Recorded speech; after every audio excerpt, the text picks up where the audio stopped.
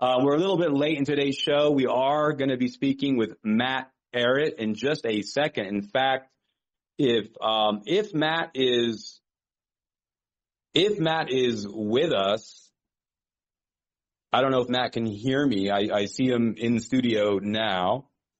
Talked to producer Ann earlier. She says, yeah, he's in the green room. He was eating the caviar, getting into the cookies. Matt, are you there? Yeah.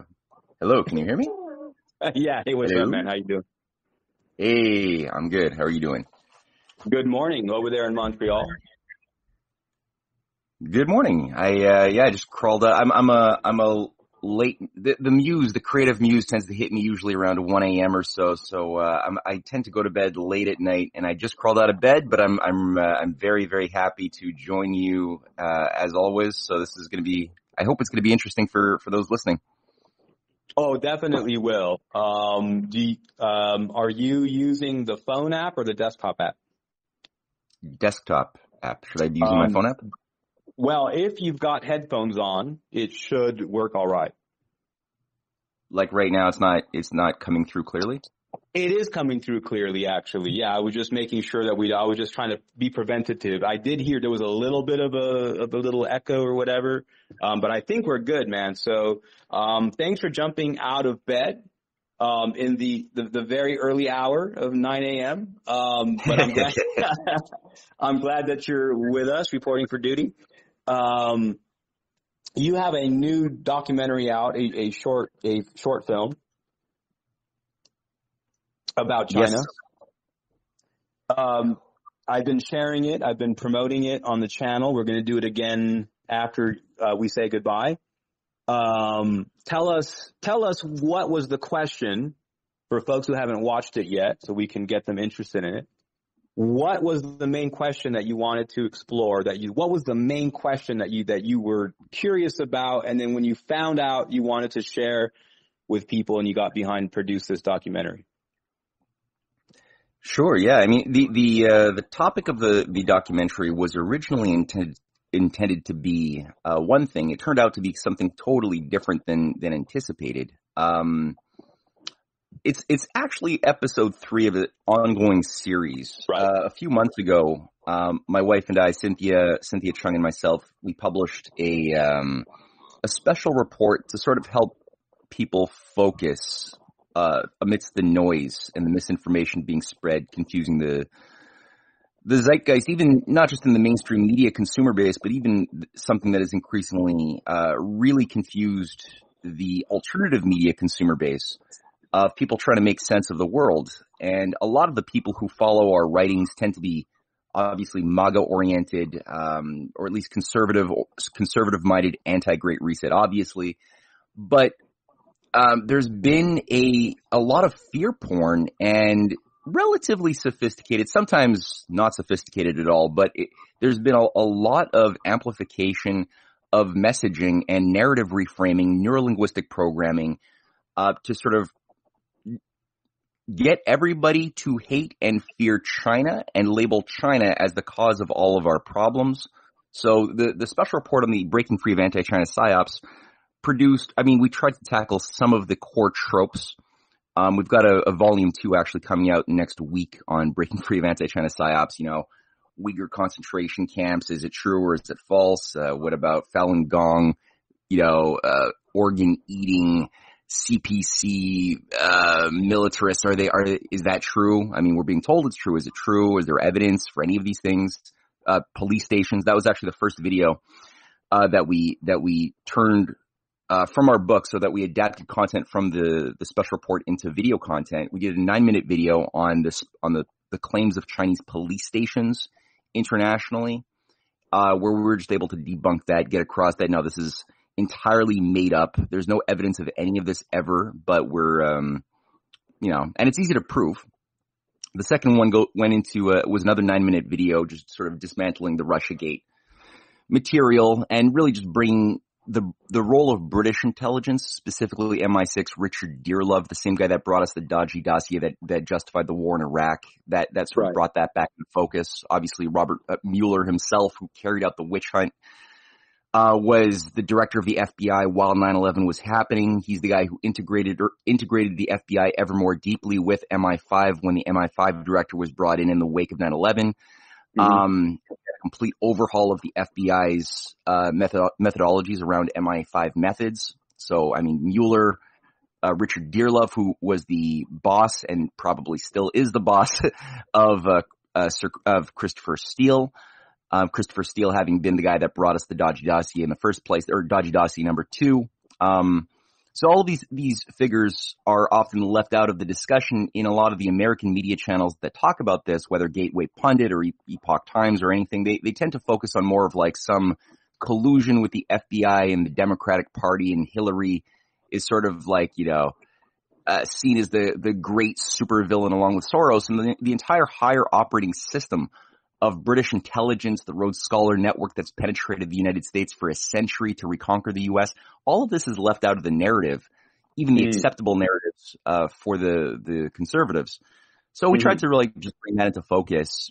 And then for the current documentary, it turned out to be a lot more than we thought it was going to be. A little, like another easy little 9-minute piece, a little 9-minute video, kind of fun to listen to. Like 27 minutes or something like that. Yeah, it grew and grew and grew. And we had to do a few rewrites. We've been working with a very talented filmmaker in Ottawa that I met during the Freedom Convoy. He actually has his own podcast named Jason Dahl. And this guy's just, I had been looking for somebody with this type of multimedia talent for a long time. And I was beginning to despair because I've always wanted to make documentaries. And even when I was in school and university 20 years ago, I was in film animation. My focus was trying to figure out how to make documentaries. I ended up getting sidelined and getting pulled into more of a political path, but it's always been in the back of my mind. But I could never find anybody with the talent until I met this guy, Jason Dahl. So it's given us the ability to turn a lot of our written content into something fun, especially for the younger audience who needs to sort of learn how to read again. And video is a nice gateway. But in the meantime, we can make movies. Yeah. Let me ask you, and also let me kind of, so the audience understands what your relationship to China is. You're not a communist, as I understand. You're not suggesting that the American system become a communist one. No. You're not suggesting that. You're not trying to say that China should control the U.S. or Canada, and that things would be better if China did that, right? No. Okay, yeah, because sometimes people go, "Oh, so you're trying to dispel falsities or rumors or conspiracy theories about China, but you're not actually an advocate of some kind of totalitarian or communist system yourself." Yeah, that's right. Which is usually, that's the way the game is played. Some people are very black and white thinking, you know what I mean? They have a hard time wrapping their head around that. So, so tell me about and I know it's not the subject of this latest piece, but tell me about the Chinese police station story. Because I did hear about that too, that China has a network of police stations around the world. Oh yeah, sure. Well, when you look at like everything, you're like, okay, well, what is the evidence? Where is the evidence? Well, you hear people repeating it in various media outlets, but where is the evidence before I give my conviction to something? And in this particular case, the evidence of the claim all originates from one organization, which is known as Safeguard Defenders. It's a think tank that's set up currently in Spain. Spain specifically is one of the few nations of Europe that you don't have to show as a nonprofit as a nonprofit who you're getting your funding from. So that's convenient for them.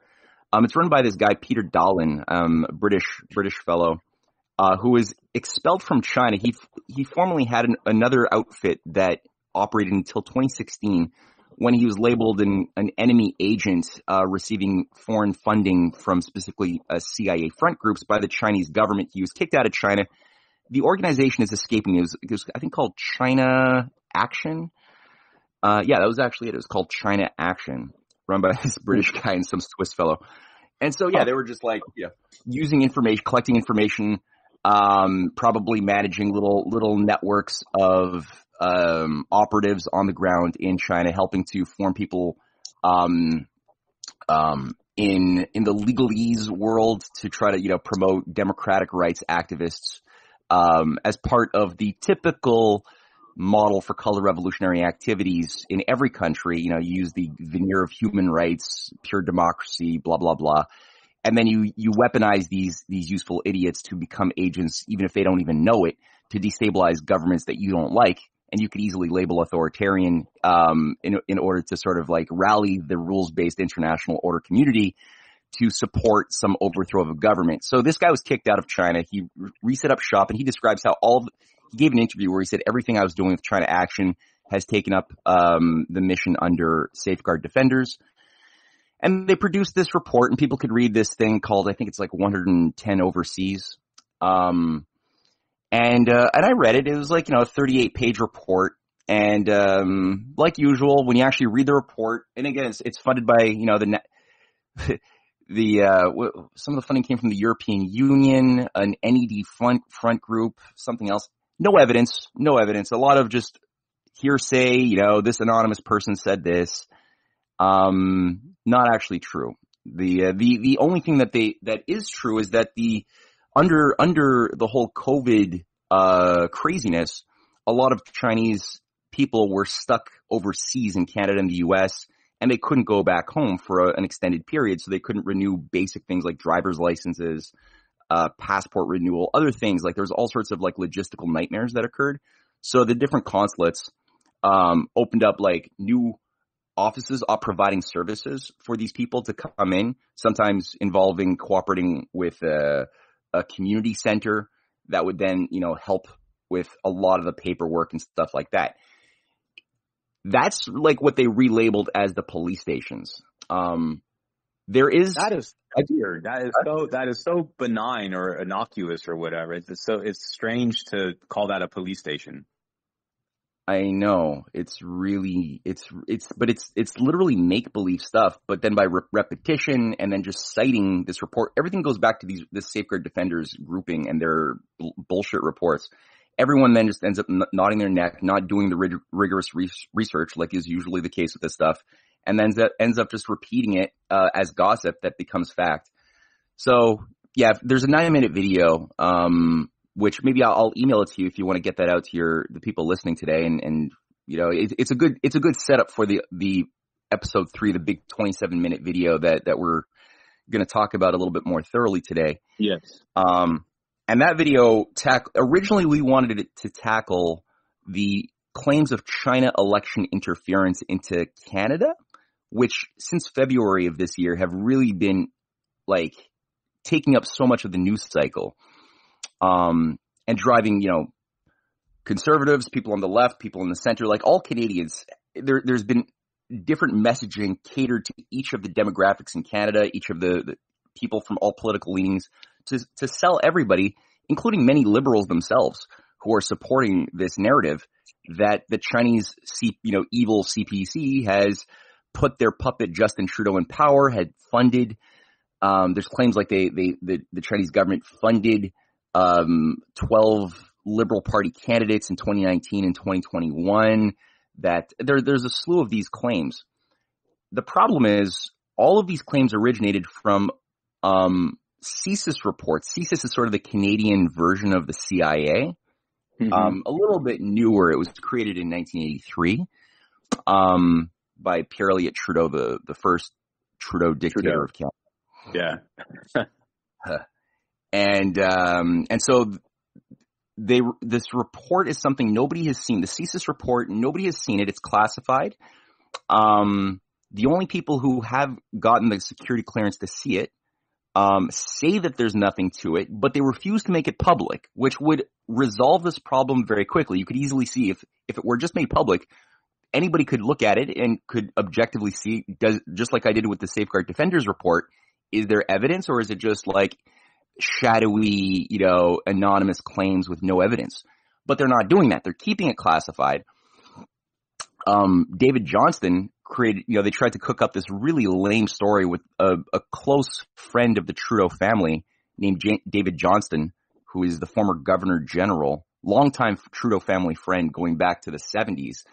And he was appointed to be the commissioner to read the reports and then evaluate whether enough evidence was available to justify a thorough, real commission to investigate it. And he said, no, I read it. There's nothing there. But then it's almost like they wanted that to fail to stoke the flames of drama because nobody was going to believe what this guy says anyway. So again, nobody's read it.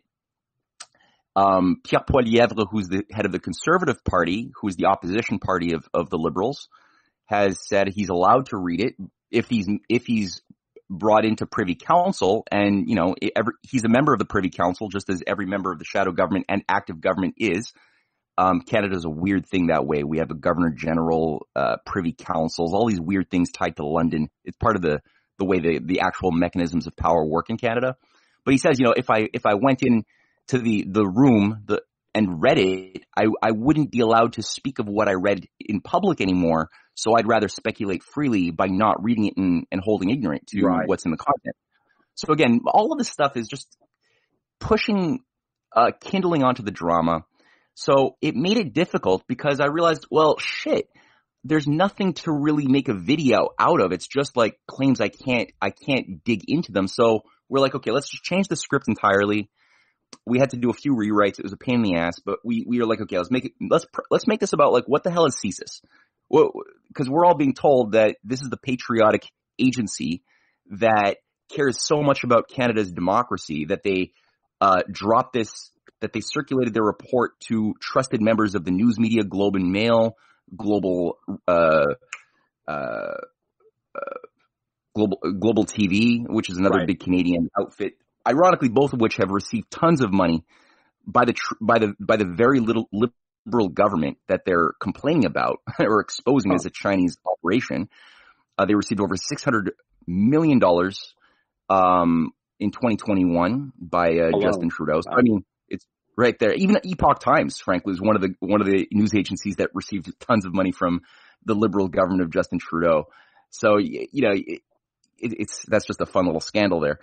But that's all so of these bizarre. So let me ask. Okay, I want to like kind of engage with it a little bit. Is like, so we have this perception that that in the U.S. that the Democrats are doing something with China, and also that in Canada that Trudeau is doing something with China, and it's like this whole kind of, it's been repeated so many times and so many people talk about it, that I guess it seems true because we hear it so much, but there are like, for example, the Biden family like has received a lot of money from China, not from, I mean, China's a big country with like 1.5 billion people, and there's lots of different interests because it's a big society. But there's something like $400 million or something like this, the Biden family, in kickbacks or whatever, or it's whatever, however that is explained.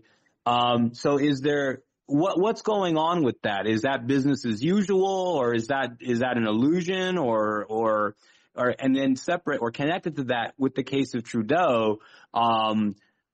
So you're saying that the very same people that are accusing Trudeau of these things have actually been getting a lot of money that has been approved specifically by his government. That's quite the irony, isn't it? Yeah. There's something like 800 different media outlets that got to drink from this pool of cash that was raised to sort of help facilitate messaging to the public under COVID health emergency stuff. So that was like, in reality, I mean, it was a giant bribe to just like get all of the media outlets on the same page and walk in lockstep on the messaging.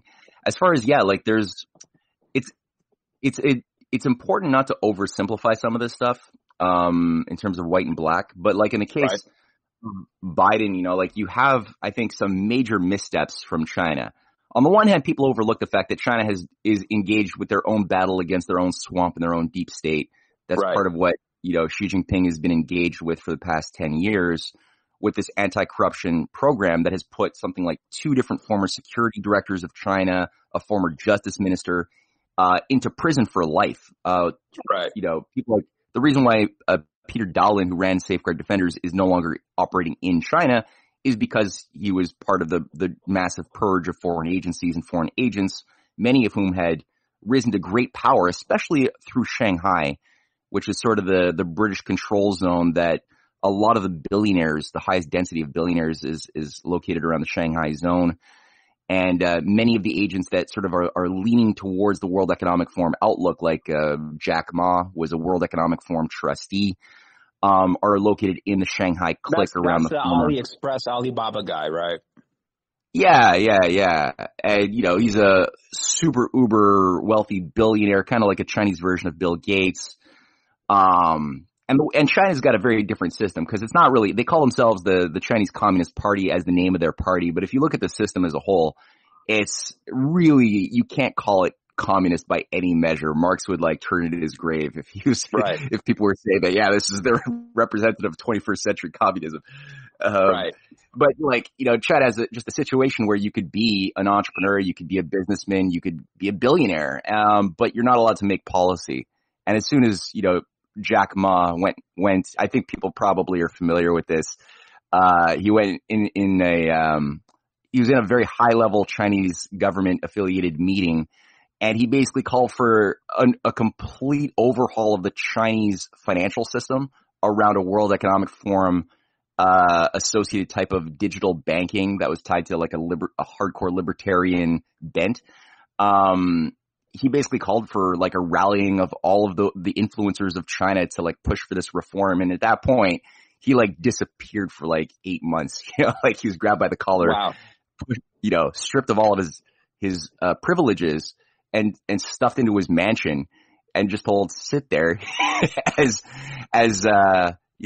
Alibaba was reorganized. It's still a weird thing. And now I think he's teaching in Japan or something. And working with Bill Gates, actually. Jack Ma and Bill Gates or Bill Gates' former wife have created some sort of a new organization. It's weird.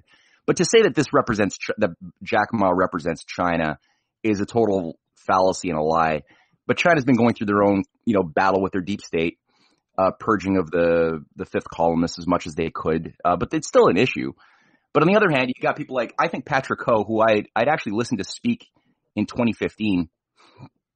I think he was a character who was China's naive on some core points. And I think, especially with Patrick Ho, who was the guy who was sort of assigned, he was the former, he was a high up executive in Hong Kong for a number of years before he became the head of this pro-Silk Road think tank.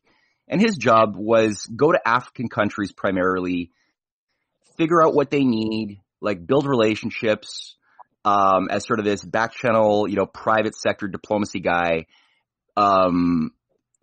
pay bribes. Every country has their own way of doing things. So if they do bribes in Nigeria or in most of the African or whatever country, you just do what you got to do to get the contracts, to build the bridges, and integrate the economic relationships of those countries with the type of paradigm of the Belt and Road Initiative of long-term economic development. And over time, the idea was, okay, even these corrupt backwards countries will learn what their true self-interest is as a country that's able to increasingly produce for itself, take care of its own needs, as a manufacturing nation, while building infrastructure. So that's the whole idea. But the naive, I think, major, big, fatal blind spot with Patrick Ho and whoever the hell he was working with on mainland China was that when he went to the U.S., it was okay, go do the Africa plan. Everything we've been doing that's been working so pretty well, drop a suitcase here of money, figure out who makes the deals, who can facilitate, contact with the business community, in politics. Just do what you do. And, he went to, he's okay, there's this guy who's really open for business, Joe Biden. I got to work through his son. Right. And Joe's brother was a big player in that, and some other members of the family. And, right. They're not dealing with the same kind of beast at all. They didn't realize what the hell kind of Byzantine structure of intrigue they were walking into, run by ultimately a British directed death cult that doesn't want development. And so Patrick Ho went to jail, and a lot of this stuff went public, both with the laptop and a bunch of other points of detail that people can look into. So I think China really heavily misstepped. But then you see, but by virtue of misstepping, then the Steve Bannon's out there, the Epoch Times, other things can take that and then just easily run with the narrative like, oh, it's evidence that China runs the United States. They've been taken over, and everything, that information is then reframed to ignore the higher context in which this is actually happening. Right. Yeah. So the sort of same thing with Times isn't Epoch Times. They were very, very good on COVID in the U.S. Epoch Times was very, very good on Beltway politics also and lockdowns. But when it comes to China, are they connected to the Falun Gong cult? Yeah, that's right. And they're good on culture wars too. Matters of it's hard to not appreciate the content you can get from them on domestic politics and culture wars. Yes. Or anti-COVID stuff, anti-Great Reset stuff. It's generally sane, and that's what's attractive about this sort of thing. Is it works because it's attractive, and it is a breath of fresh air to see a media outlet speaking so well of these particularly hot topics. But then, as soon as they get your trust on this domain, all of a sudden it becomes literally making shit up on a broader geopolitical global perspective, especially in regards to China. And yeah, like you just said, the Falun Gong groupings, the people who have been complaining that the Chinese government just loves their organs so much that they keep on stealing and eating their tasty, pure Falun Gong organs. It's really right. They are the backer of it. To understand that, one has to look at this fellow. Well, New Tang Dynasty is the name of the umbrella organization that funds thousands of different platforms, cultural platforms. Epoch Times just being one of many. Some are into kids' education, but New Tang Dynasty was created by the Falun Gong, and the Falun Gong itself is run by this character, strange but useful character to look into, who lives on a 400-acre estate, a compound in New York State. 420-acre compound, actually, named Li Hongzhi. Mm-hmm. And Li Hongzhi is a really weird character. He gave an interview with Time Magazine. I think this was like one of the last times they let him speak publicly. Because and people can even go to Time Magazine's archives and read this interview. I published it, the juiciest parts of it, at least, in the appendix of our Breaking Free of Anti-China PSYOPs report. He describes himself as a new messiah fighting an intergalactic war of interdimensional and also beings that exist within our dimension as well. So different species of aliens who've been around, he says, for about 120 years, interfacing with the oligarchy, giving them powers, these beings are sort of like so far demonic. Sounds reasonable. Go on. Okay. Yeah. And he is the chosen one, as he thinks of himself, whose purpose is to bring harmony to the global Jedi force of dark and light forces, and he has amongst his many powers telepathy, telekinesis, the ability to heal by thought, not just only touch. And these are things that he openly says that he has powers to. He describes these aliens as really wanting because when the Times interviewer asks him, well, why do they want human beings? Why do they want to use us so much? And he says they love our bodies and they love our organs. They love our organs because we're made in the image of God, the true God. So he's very appealing, his messaging to a lot of the Christians, the evangelical Christians who just want to hear that sort of thing. And he describes the golden section, the golden ratio around which the human organism is constructed, which is true. I mean, Da Vinci was working on this, and this is a fact. That is a very divine thing, that we are the most perfect material organism. That's true. But then he says, but we, especially the Falun Gong, are the most divine of all. And that's why the Chinese CPC, which he alludes to, is in collusion with the aliens to suck the Falun Gong organs, most specifically, as the greatest of all gems of the universe. And And yeah, these people just then go out. They're very attractive to Westerners looking for purpose in life as a meditation Qigong cult grouping. But then when you go, and it seems to be organized like many of these groups around a sort of rite of initiation. And, you know, when you're tapped on the shoulder, you can go to a higher level. And at a certain point, you're, I don't know, I don't know what goes on at the higher levels, but what's the difference? What's the difference between Qigong and Falun Gong? Well, Qigong is an ancient Chinese meditation exercise that involves balancing your qi, kind of like it sort of co-evolved, I think, along with yoga in India. Yes. And a recognition that we're these, we are these electromagnetic beings of light, which is true. I mean, science can even prove that. And our feelings have a psychosomatic and also physical effect upon our body. And when you bring your body into certain alignment using certain exercises, this is very interesting. Because it's when you compare, for example, the strictly almost, it's atheist and strictly materialist philosophical framework of Chinese of the ideology of the Communist Party. And you look at the things that Falun Gong is saying. I mean, obviously they have very many cult-like features, the exclusivity of the group, the exclusivity of the leader. It's them in particular that are chosen ones, et cetera. So that's very dangerous cult-like stuff. But broadly about the nature of human beings in the universe and stuff, like they tend to be kind of have a more interesting thing to say than the CPC does. Yet the underlying geopolitics of it is very disconcerting. Oh, yeah. Well, the Falun Gong got kicked out of China back in 1997 because Li Hongzhi decided to organize a mass movement of his followers who had developed, he sort of came out of nowhere. In 1992, sort of like burst onto the scene just as the Soviet Union was collapsing, as the organizer of what was originally sort of a fringe, negligible cult that somehow had patronage and support both from the outside of China as well as from forces within China that just grew and grew in influence.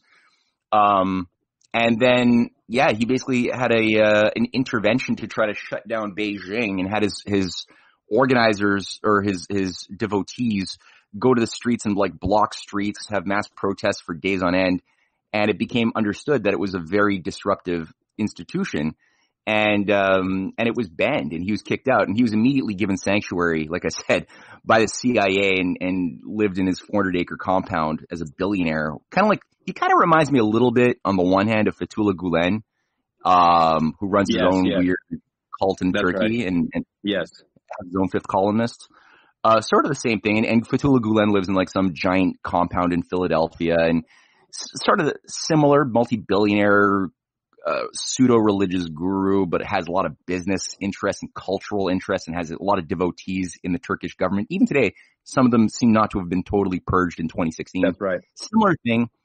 And I think China also, they have a bit of a better memory of even the recent past. And when I say recent for us might be like Richard Nixon working with Schultz to hold the dollar. For China, like recent past might be recent, like the 90s. You're like, I'm like, oh yeah, the 60s, recent, Yeah, well, China's like probably their idea of recent might be something more like the 1850s Civil War of the Taiping Heavenly Kingdom, which this is very much reminiscent of the Taiping Heavenly Kingdom operation. Like in the middle during the Opium Wars, the Second Opium War, before and during, they were going through their own Civil War crisis, and the reason why was there was this fellow who is a disciple of a few Jesuits, British and American Jesuits and Jesuit collaborators, who were these evangelicals based in southern China, who trained this guy and helped groom him to the point that he believed that he was the reincarnation of Jesus Christ's brother. Wait, Jesus Christ's brother? Brother. Yeah, that was a weird thing, right? So they have this whole weird Gnostic thing about like this. Yeah. It was weird, right? So they have a whole story. There's different theories, It was like a pseudo-Christian cult that was sort of a precursor in some ways to, like, that basically got rid of, private property. They created these communes, collectivization. It was a really weird thing. And the guy had this belief that he had to bring in the new Taiping heavenly kingdom as a new dynasty to overthrow the Qing dynasty. And they ran a civil war for like 15 years. And again, he always had these weird British and American handlers, who are members and very tightly knit with the opium trading families of the Boston Brahmins and the British East India Company. And actually, a guy who was part of Frederick Engels' salons, forgetting his name now, Anton Chaikin goes through him really in depth in his Treason in America book back in 1984. Was in charge of the sort of the Viscount of the British in China at that time, who oversaw this operation. Forgetting his name, damn it. Anyway, so that.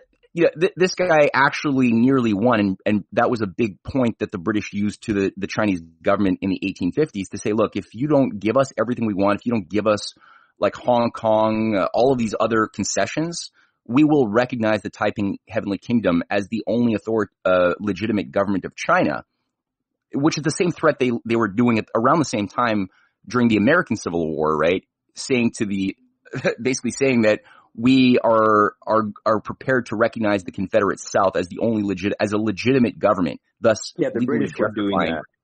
The British were doing that. So that was why Tsar Alexander II sent the Russian ships to the coasts of America, New York, and California in 1863. Not a lot of people know that the Russians played a role in defeating slavery in the American South. Yeah, the great liberator Alexander II, who had liberated the serfs, 25 million, was very much cut from the same cloth as Lincoln. So first he abolished slavery in Russia. Yeah. And then assisted the U.S. in abolishing slavery in the South. Yeah. Yeah, and as was later revealed by an interview delivered from Alexander II to Wharton Barker, who is a banker, and he had a publishing house, but he published an interview with Tsar Alexander II, who said, the reason why I did this is that I not for any particular love of America, but I knew that without America there would be not much to resist the United States. There would be not much available to resist Britain and British global intrigue as an international force, as well as the inability for us to work with another pro-industrial state that thought on the same wavelength as we did. Now that's not his words. You got to read his volume 1 of the Clash of the Two Americas that I wrote with my wife Cynthia. Has a chapter going through this where we cite all of these interviews, and we quote at length from Alexander II, describing why he sent the Russian Navy as a message to the French and the British specifically, that if they recognized the Confederate South as a legitimate government, which would bring them closer into a position where they would be able to militarily and legally support the Confederacy, even though they were doing it covertly, they would be able to do it overtly upon recognizing it as an authoritative, an actual government. Then that would be casus belli with Russia, and that dissuaded at the time England and France from doing what they were threatening to do. But the same thing that they were doing to the United States to break up the U.S. was the same thing they were doing to China at the same moment, right? So all that to say, this was all done by synthetic cults masquerading as pseudo-Christian organizations that were organized by Western intelligence to disrupt China from within as part of the cultural warfare great game. So Li Hongji, the intergalactic messiah, who created this other thing, is really reminiscent of that same model. Like, I think the Chinese sort of picked up on that early on, and they were like, no, we can't have this in our midst, and expelled him. That's also where, like, you got these different clashes with these pseudo-Catholic Christian organizations under Pope Francis, who's going to war with the Chinese government, and Pope Francis do not get along. There's a huge war right now over the fact that Francis wants control over the Catholic Church in China, and China's saying, no way. We're not going to let you do that. I mean, the Catholic Church in China is effectively like, I guess that would be called schismatic or something, right? I mean, it's not under the control of the Vatican. Exactly. It's kind of like the Anglican Church of China or like something like that. I mean, it's. Yeah. And I mean, ultimately the Bible is the same Bible. People say, oh, it's a different Bible. No, it's the Bible. It's translated into Chinese script. There's no like make believe, no adding anything new to it. People can complain or have debates about the meanings of various symbols within the context of where they arise, but there's just you don't have the liberty to just do whatever you want to do as the Catholic Church operations are concerned in China. They do have oversight, that they have to still abide by. Which, the Jesuits before that, this is so people understand that we have within the church, within the Catholic Church, there was an understanding that a Jesuit would not be the Pope, and the present Pope is Jesuit. So this is very, very weird, first of all. And the Jesuits did a big thing in China. They were trying to tamper. I mean, they may have succeeded, Chinese history, Chinese culture. Like there was lots of fires in libraries and things that the Jesuits were involved in revisionism in China, not what Mao means by revisionism, but of historical revisionism. And it's on the one hand, you can understand that Catholics in China would want their church to be in full communion with the Vatican. On the other hand, the trade-off, unfortunately, is that you open yourself up to these Jesuit agents who come in and start to try to undermine the sovereignty of your country. Or you can see, for example, the games that the Catholic Church has been playing with the Orthodox Church in Russia, for example, right? So you kind of have this thing. Also, another point for folks to connect some dots. So you have Alexander, just kind of backing up on the Alexander II thing. What people may also need to understand is that, so the Civil War was happening, but just a few years before that, there had been the Crimean War, and the Russians had just had to defeat France and England and the Ottomans in Crimea. And Alexander II and Nicholas I were commanders and leaders in that conflict against the UK and France. So this is almost like, so you have the American Civil War is happening just, 8 years or something after the end of the Crimean War. Yeah, exactly. And those should all be seen as different parts of the same thing. Same conflict, exactly. Yeah, like a world war, yeah. really. Yeah, exactly. It really is that. And like the uprisings in India that saw the British really have a headache on their hands. Like the British had been in India now for, it had only just recently been made the crown jewel.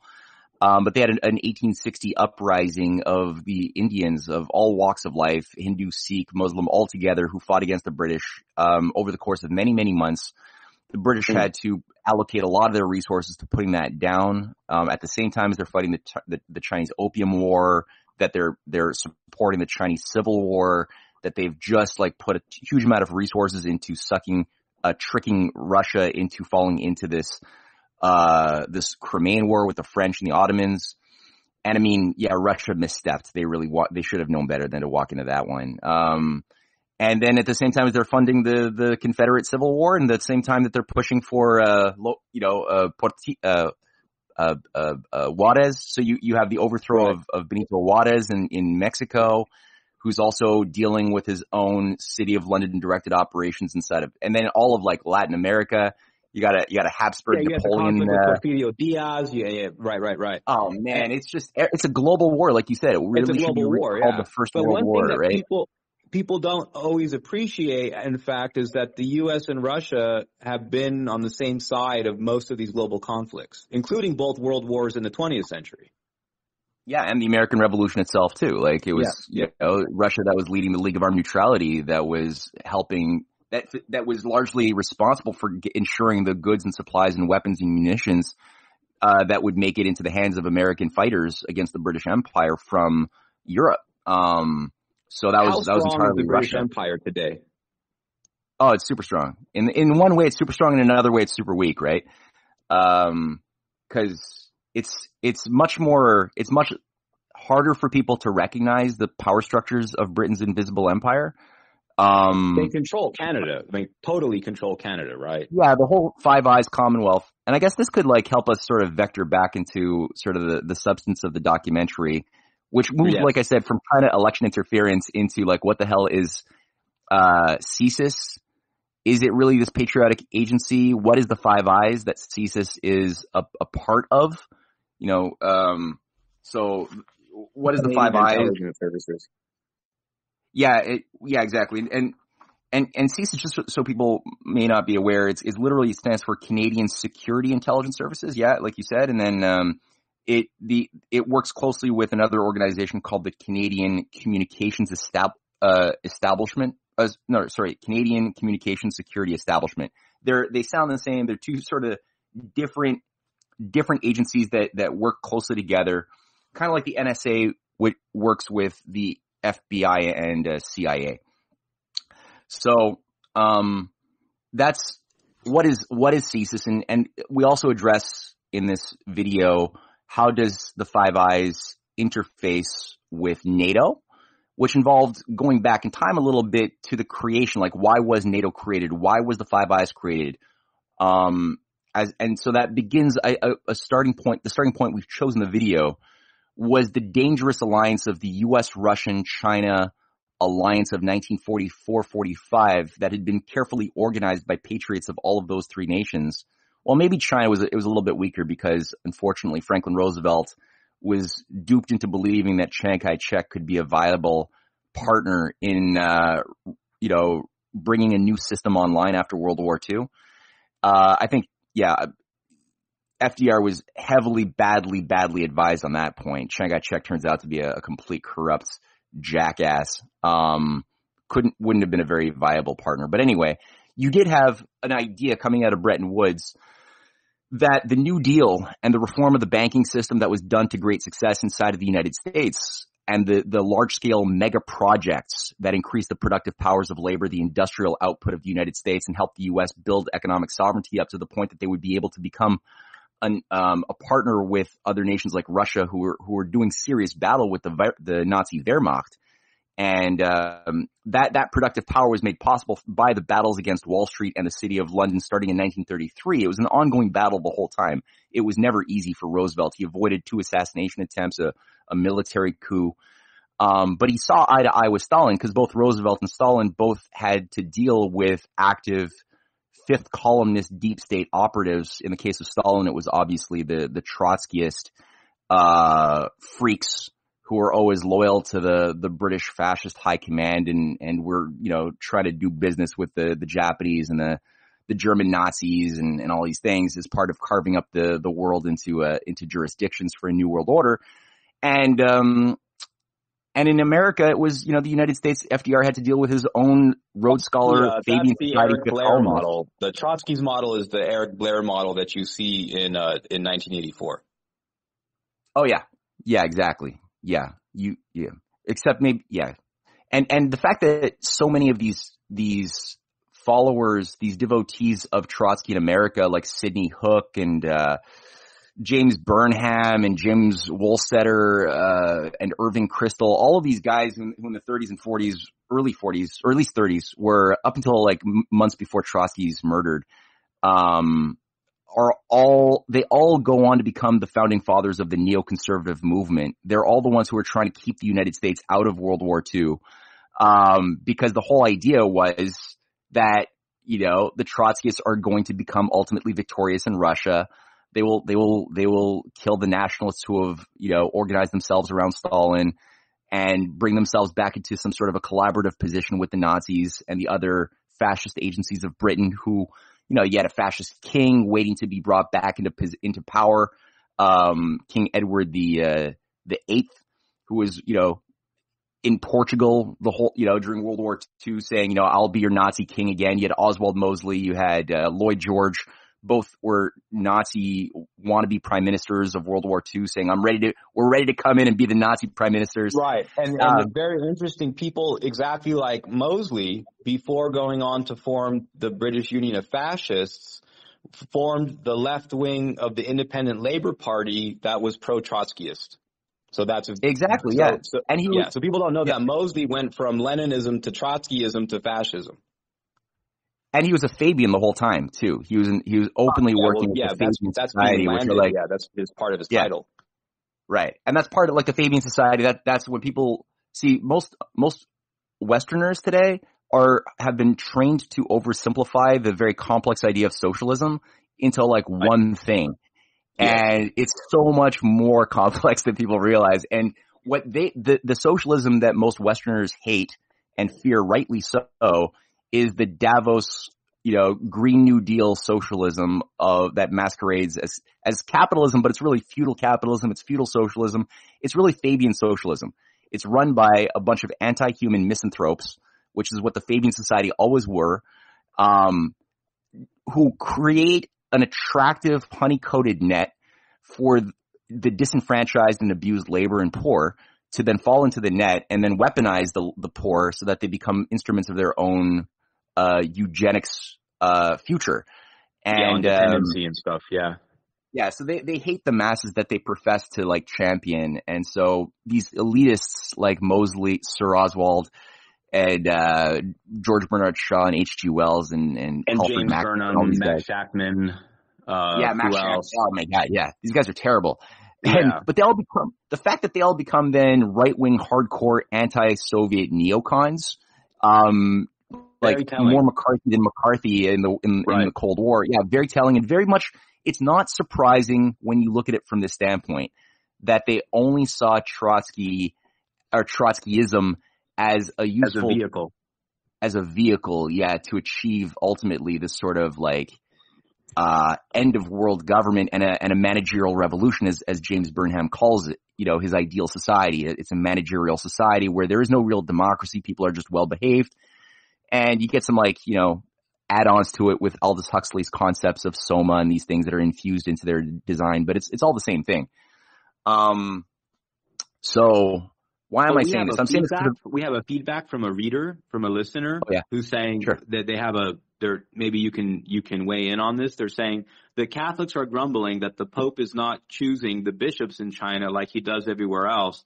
The Chinese state has a say in this. Actually, Francis got the ball rolling on this, and the trad Catholics hate him for it, which is why Bannon, rabid trad Catholic, is so anti-China with his role in Epoch Times. So Bannon backs the Epoch Times stuff. I almost thought at first that Bannon was behind Epoch Times, and it's this Chinese group. It was very strange. Yeah, no, that's really interesting what your listener is saying. And yeah, it's important. And Bannon's role, I recently wrote an article for The Last American Vagabond. I'm pretty happy with how it turned out, and I highly recommend people check this out. It's called Steve Bannon and China's Deep State.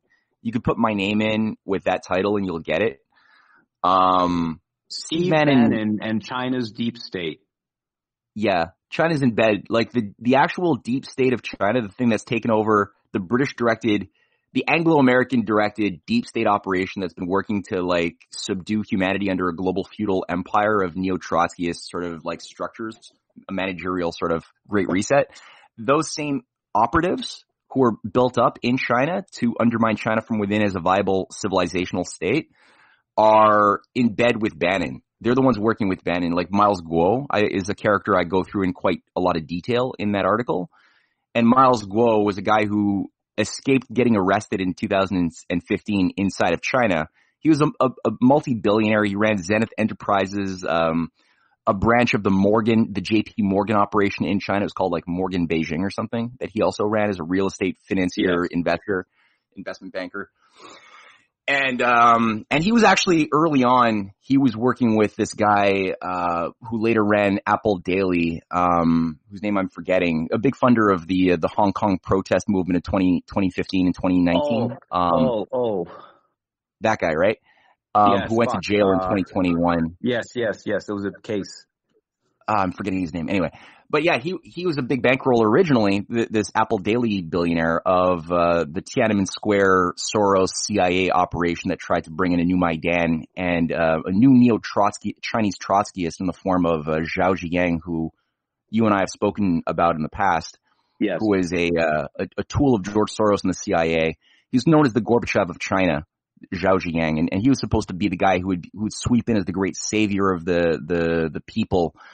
And clean up the Politburo and be brought in sort of as a Pinochet-like liberalizer of the economy that would privatize everything of China in the 1990s, which is what he said he was going to do had he been successful. But that was To Tiananmen Square for you. de-sovereigntize. Yeah, we use a funny language on our channel so that people kind of understand the process. It's in developing countries, nationalization is sovereigntization. In developing countries, often privatization is actually the opposite of what you would think it would be, because it doesn't place the control into the hands of the people where they can buy it. It places the control into foreign corporations or foreign governments or foreign Rothschild investors, whatever, right?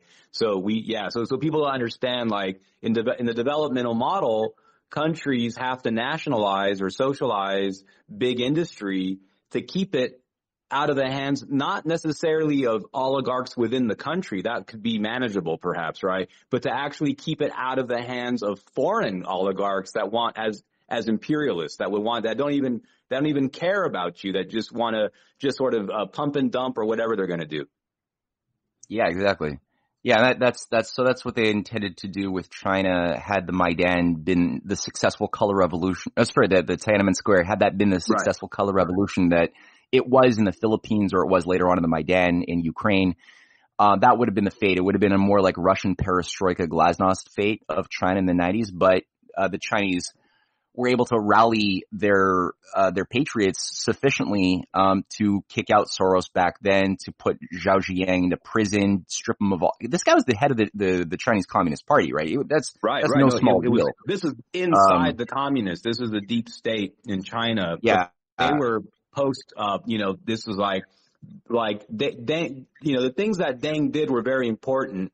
Deng Xiaoping. But then moving forward, there's people who then took those openings and they went to the British Empire and said, hey, how can we help you put me in power and trade you China in return? Yep. And then you had Hu Jintao and the whole. Now I have a question for you, which is effectively, can we consider you an honorary American? I'm a Republican, that's for sure. I mean, I guess if you want to, you're an American, so you have the right to, I guess, induct me, right? So we can confer that, yeah. We're going to get back to China, but just so you will understand, Americans tend to think that Canada is just like another America, but it's north of us. You guys don't have a Constitution, Bill of Rights. You guys are subjects of the Crown, not technically anymore, or are you? Or what's really going on? Is it a fake country? What's up with your flag? Yeah, it's a fake country, with some viable historic, like I did a deep study for a few years to try to make sense of Canada, and the effect of it was the Canadian Patriot magazine that I created in 2012. Right. Yes. Thanks. The idea was to just, I couldn't find anybody who wanted to publish the research that I was pulling together. I was very excited, about some of the historical discoveries that were all very fitting together super well, because I basically, at the time I was working with the LaRouche organization, and one of the things that people might have noticed about the LaRouche organization is there's a lot of emphasis on the British Empire as a still existent phenomenon in global politics. And I was like, well, I'm saying this to people, but here I am in Canada, and I got involved with them in 2006, and I was like a volunteer, doing a lot of organizing, and I'm like, I'm saying this and I get it. I sufficiently began to understand how this works for the United States takeover and how the U.S. has been under the control of this foreign agency since JFK was murdered. And I was like, okay, I can wrap my mind around that, but I still don't get Canada. We're still a monarchy. We still have a privy council. Like, are we a democracy? Like, how does this apply to Canada? And for the 40 years that the LaRouche organization had been active in Canada, there were always like small little offices, never more than a couple dozen people at a time. Nobody ever really seems to have done the work of just like proving that that's true, or why is that true in Canada? Like, how does Canada work? What is our history? Nobody did the damn work. And I was like, well, if I'm going to organize in Canada, if I'm going to go to Ottawa and like have meetings with diplomats, or try to meet with members of parliament, or even organize citizens to take responsibility for the oncoming collapse and doing something, I should probably know what is the terrain I'm operating in and that I'm expecting them to operate in. Rather than just saying like, oh, go kick out Dick Cheney from Canada or something. Like that's disempowering and stupid. Like, why would I say that? So yeah, that research, a few people felt the frustration I felt, and we put together a lot of this history, and I couldn't find anybody to publish it.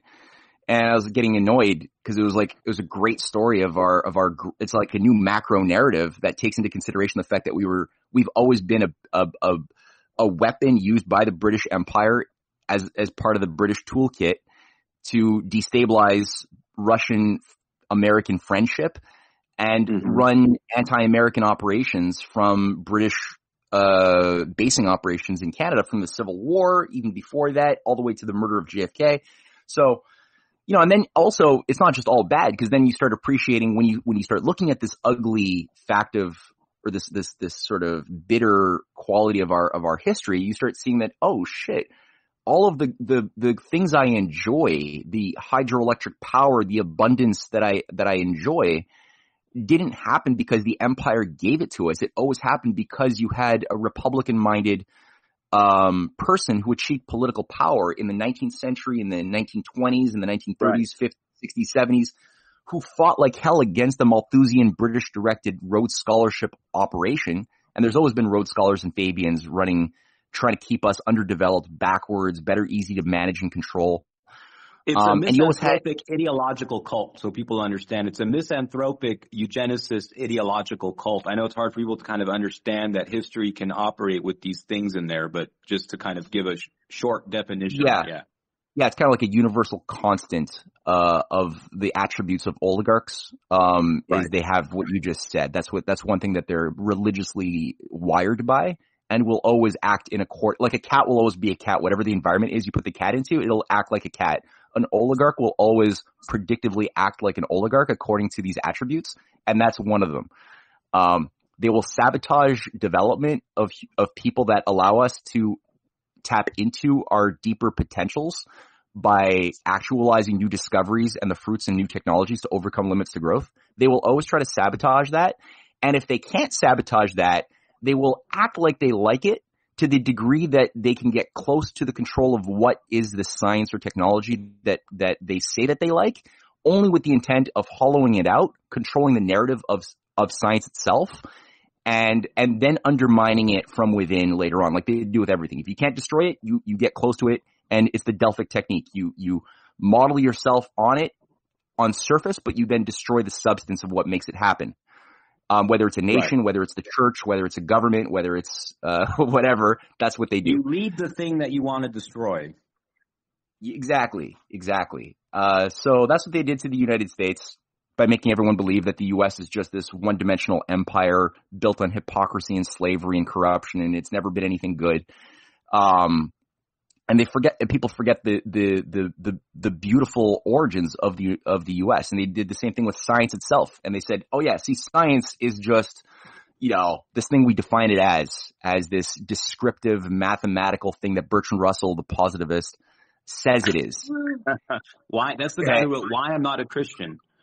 And, that guy. Yeah. And that book, people will know that book. And what's very interesting about Bertrand Russell's Why I'm Not a Christian, as an aside, to piggyback on what you're saying here, is that if you read it, you will encounter all of the same arguments that, if you were like a precocious middle school student when you were like 12, 13, or 14, like all of the atheist arguments that a person that's never talked to a religious person comes up with are the things that Bertrand Russell says. So if you were an 8th or 9th grade atheist like I was, like I knew Bertrand Russell's arguments because those were just logical arguments to me. I wouldn't read that book until it was like required reading in university 10 years later, and I was like, oh, I remember all these, because they're the most like, if God can do anything, can he make a rock that he can't pick up?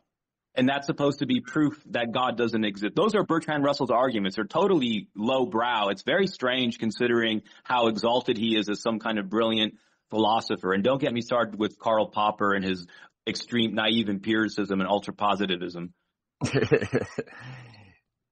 This is why I love talking to you, Joaquin. You're able to bring a new dimension to these discussions that I'm not used to having as an interlocutor. That's cool. Yeah, that's right. And one thing also of interest, piggybacking on what you just said, nothing of what Bertrand Russell is bringing to the table is really all that new. A lot of the peripatetics and a lot of the philosophers the scholastics were also talking about these sorts of like logical absurdities back in the medieval era even, you know, like these are not new things, but Right. he popularized it, and he was a high-level the guy was a Cambridge apostle, leader of the Cambridge Apostles, you know. He was an early one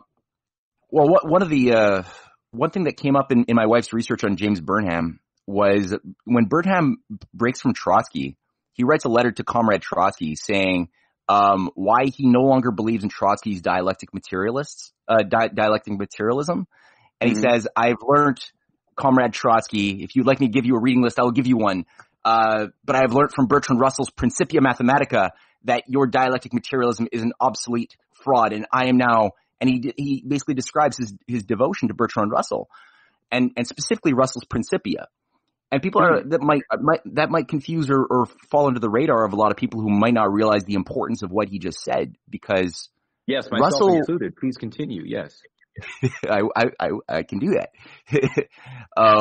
What Russell is doing is more than an academic mathematical exercise, because the Principia he co-writes with Alfred North Whitehead, another Cambridge disciple, apostle, by the way. These Cambridge apostles are very high level. So is John. Back up and explain so people can kind of take a mental note. So, because sometimes these are proper nouns. Okay. Yeah. A Cambridge apostle is what?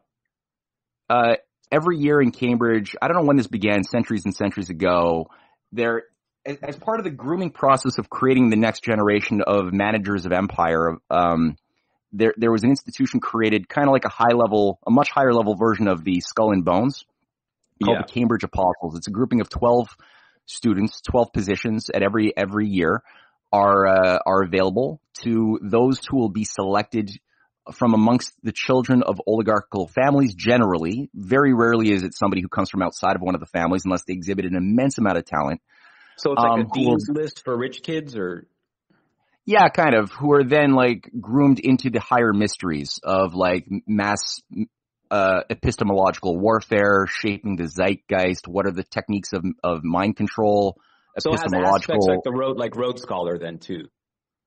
Rhodes Scholars are like lower level doers, you know, like as they say, the like Oxford and London School of Economics are where they groom and create the doers of empire, whereas Cambridge is where they create and groom the thinkers of the empire, the creative planners, right? That explains a lot just right there, because it's clearly dry of ideas. Yeah, it's a war of ideas. It's a battle of the mind, and it's the war of ideas. So very few people, even amongst the higher echelons of the oligarchical management, are, I think, aware in full of what the role is that they're playing in a broader grand strategy, right? They're all given narratives that fit their status or the role that they're expected to play as tools. Some might have a very grandiose role, you know, like Li Hongzhi believes that he is the Messiah. Obama I think Obama had a Messiah complex. As such, they make good cult leaders. Jim Jones, lower level, the same thing. But everybody has this sort of narrative, and you have narratives that are higher for the elites, and elites amongst the elites have their own narrative. But very few, I think, are very self-aware of the actual game. And I think from my analysis, members of the Cambridge Apostles are among the few who are very self-aware of the game that they're playing. And you can see that by like what was Bertrand Russell's first assignment after becoming a teacher at Cambridge, after leaving university. The first book he publishes is the authoritative book on Leibniz and how Leibniz's mind works and how Leibniz discovered what he did. Now, the book itself, I've read it. It's a bunch of garbage because I've also read Leibniz. I've actually read Leibniz. That was one of the things I'm grateful for in my association with the LaRouche organization for many years, was it gave me an opportunity to sit down over years and years. Like we'd go full days throughout the week reading original writings of people who made discoveries. And it's a really good exercise to try to replicate what was Leibniz investigating, how was his mind working when he was like wrestling with paradoxes of nature and generating creative solution concepts that generated the infinitesimal calculus. Or even, you know, he was a really universal thinker. Or Kepler, how did he discover what he discovered as far as the coherence of the planets around the sun, you know, like who was... But what we're talking about is how Bertrand Russell misinterprets or misrepresents Leibniz. Leibniz.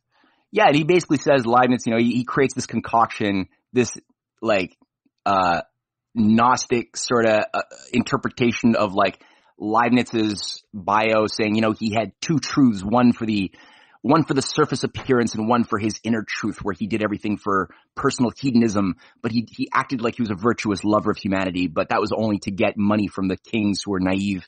And like just this garbage shit. They do the same thing with, that's what the Straussians do for Plato, for example. They say, oh yeah, Plato or Socrates had two discourses, one for the masses, one for the elite. And in truth, the true Plato is actually Thrasymachos, from book 1 of the Republic, who just says the greatest good is the greatest hedonism, and the greatest evil is only physical pain. He's like that's really who Socrates, aka Plato, is. No, right. They totally twist it. They flip around the characters, and yeah. They do the same thing for everybody. So they did that. That's what Bertrand Russell does for Leibniz.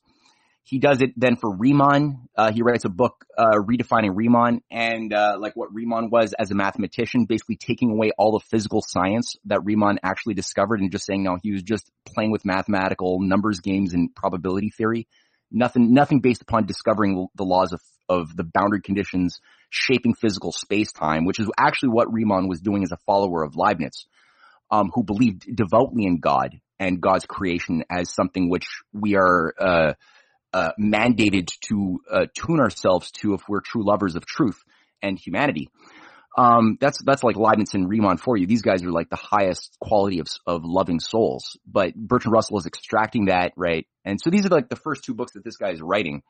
And then with the Principia Mathematica, which again, Burnham says is what convinced him that Trotsky was outdated. It's basically taking the worst elements of dialectic materialism, which is basically, I think, from my view, the Achilles heel, the worst thing in DIMAT is the idea that quantity always shapes qualities, which Trotsky is trying to, because Trotsky is, in the 20s when he's overseeing the new economy policy, basically like perestroika of the 90s in Russia was done already in the 20s under Trotsky to liberalize and privatize Russia on behalf of Arm & Hammer and other Western bankers. He's also in control of, from 24 to 25, Trotsky's in control of the Russian science and industrial policy, and he gives a speech saying, we have to be acceptable scientists. We all have to accept that quantity always shapes qualities. And it's this disgusting speech saying that Mendeleev didn't even know that he was a follower of DIMAT, but he really was. And anyway, it's a whole convoluted thing. Right. No, just to give people some background on what you're saying, so we're keeping up here, is that dialectical materialism is the idea actually come up with by a guy named Deatskin, but they acknowledge that, but then Marx and Engels basically develop it from Deatskin, and the main idea is that within a process, it's kind of taking the ideas of Hegel and turning it on its head, and it's saying that within the world, anything as quantitative changes are occurring to it, that quantitative changes inevitably create a qualitative change. Now, there's many instances where you can find that operating, but to universalize that as the fundamental principle is a grave error, because there are things which can grow and grow and grow and don't change in quality. So they focus on examples of the things which do change qualitatively as a result of quantitative change. And then they use those examples to the exclusion of others to lead it to a false argument. Anyway, just to give people that, to understand what you were saying. That's a useful little summary, yeah. And so to tie this back now to, so that's what Trotsky's trying to impose. That's what all of his followers are trying to sort of infuse into their own approach to infiltrating their respective governments, especially in the United States. Now, okay, so Burnham says I'm getting rid of Trotsky to follow Bertrand Russell's Principia. So in Principia, what's Bertrand Russell doing? It's a 3-volume work that attempts to universalize linear mathematical logic with the idea that you could reduce every property of creation in space and in time to a limited set of axioms and postulates, limited, like a finite quantity of assumptions, core fundamental assumptions. Like a Cartesian? Kind of like a Cartesian graph, yeah. But yeah, Cartesian system that has certain assumptions about like a linear XYZ grid that shapes the entire universe in which everything exists, right? On a timeline that is linear, before which there was nothing, after which there will be nothing, right? So and so the Bertrand Russell system is like, okay, let's put symbols onto everything that physically qualitatively exists can be expressed in a symbol that itself can be understood through mathematical linear logic and reducible to a finite number of axioms, which is a challenge that was put forth a few years earlier by this guy David Hilbert at a international mathematics conference in like 1900. So Bertrand Russell's like, okay, I did it. And he did the 3 volumes with Whitehead, saying, okay, now we have just proven with this guidebook that everything in all systems can be mathematized, symbolized, reduced to limited axioms. And with that, if we could just get all of the data into our models, it's kind of like a proto-computer, you could then linearly extrapolate into the future and into the past, everything that will ever happen and everything that has ever happened if you just have the empirical data. It's kind of like a radical positivism that you have just universalized. It's Laplace's daemon. Laplace's daemon. Yeah. Laplace's daemon, exactly. It's the same thing. So yeah, he basically takes just a more sophisticated version of Laplace's daemon. And so the problem here is that Kurt Gödel, a friend of Einstein, discovers an Achilles heel to that. Basically, whenever you introduce a self-referential in any system, basically, in short, Kurt Gödel proves in a very coherent way in his incompleteness theorem that all systems demand something outside of the system that cannot be contained within the system, both in mathematics but also in ontological reality. Kurt Gödel is, by the way, a true follower of Leibniz. This gets into set mathematics and sets. Yeah. And Bertrand Russell has a very flat definition of the sets that he's trying to put box the universe into, whereas people like Riemann or Cantor, at least the early Cantor, or later on Max Planck and Gödel, are looking at the physical boundary conditions of reality, shaping what can on a lower order be described descriptively mathematically, sort of the way one would imagine shadows describing the cause that projects onto the shadows. So math is like you can use inductive reasoning from the lower order manifestation to then induce from there the higher order reasoning behind it or overarching it. Yeah, kind of. Yeah, and you have to have a flexible mind because when dealing with what Leibniz calls because Leibniz in his dynamics, in his specimen dynamicum, and also Max Planck in his principles of philosophy, both deal with this in their own language. That there's 2 different states of reality. There's the higher reality of being that Plato discusses, and then there's the lower reality of becoming, of change, of flux. And the true scientist can't just do one or the other, but rather flexibly acknowledge both, but have them in their proper place. So like Leibniz calls one mechanical causation, the other one final causation. So, there's linguistic distinctions, but at the end of the day, it's different ontological rules, or there are 2 different ontologies that coexist, but one is in a state where you, like, for example, if somebody is driving a car and hits a woman and an investigator is like, well, why did that happen? Well, it's useful to look at the weight of the car, the trajectory of the car, the speed, the velocity, the weight of the woman to see the mechanics are useful, and you could sort of obviously do that ad infinitum, right? There's always more data that you could glean from the density of the rubber and tires. Yeah. And so you don't want to ignore that stuff, but you don't want to overvalue its role in causing the process. So the how. But that's not why the car hit the right. That's the how instead of the why. or the why instead Yeah, of and the then the how. why might Right. be like a true investigator is looking at, well, the fact that, oh shit, that guy driving it is the boyfriend of the woman who got hit, and he was like, discovered her Right. It was sleeping on with his purpose. brother Yeah. like that Right. morning. Right. Okay. Oh, he wanted to do it. That's why. It's like, Yeah, well, exactly. the velocity of the car multiplied by the weight of the right. Is that, okay. So, I think we swallowed the lead though, is that there's actually, and I don't want to use the word conspiracy, but I think for folks to kind of grasp, because we can communicate at like this, but what you are explaining actually is a perversion or derailing that happened in the sciences, even going back to the 16 and 1700s. This fight goes actually going back for several thousand years. But this is actually where the actual development of science shows very clearly that this is an ordered universe, that this is a structured universe, and a created universe created by a benevolent creator.